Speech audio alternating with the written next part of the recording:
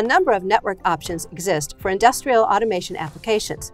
Most are based on the Ethernet protocol or offer a way to easily connect to this network, but Ethernet has drawbacks for many applications, particularly those involving motion control. Beckhoff Automation developed EtherCAT to address the specific needs of motion control applications, one of which was fast data update time. EtherCAT, which stands for Ethernet for Control Automation Technology, is an IEC 61158 implementation of Ethernet. It handles hard and soft real-time motion control requirements in automation technology. Previous to EtherCAT, most industrially focused network protocols had long update times, otherwise known as cycle times, of more than 10 milliseconds, which is not fast enough for coordinated motion control. EtherCAT offers cycle times of less than 100 microseconds with low communication jitter of less than 1 microsecond.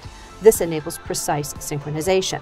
EtherCAT is based on the IEEE 802.3 Ethernet protocol, but certain Ethernet protocol requirements were bypassed to enable the fast cycle times. Typically, process data exchange with 1000 distributed digital I/O takes about 30 microseconds, which is typical for a transfer of 125 byte over 100 megabits per second Ethernet protocol. Data for and from 100 servo axes can be updated with up to 10 kilohertz. Typical network update rates are 1 to 30 kilohertz, but EtherCAT can be used with slower cycle times too. Very short cycle times of less than 100 microseconds are achievable by using the full duplex features of 100 base TX, effective data rates of more than 100 megabits per second, which is a little bit more than 90% user data rate of 2 times 100 megabits per second can be achieved.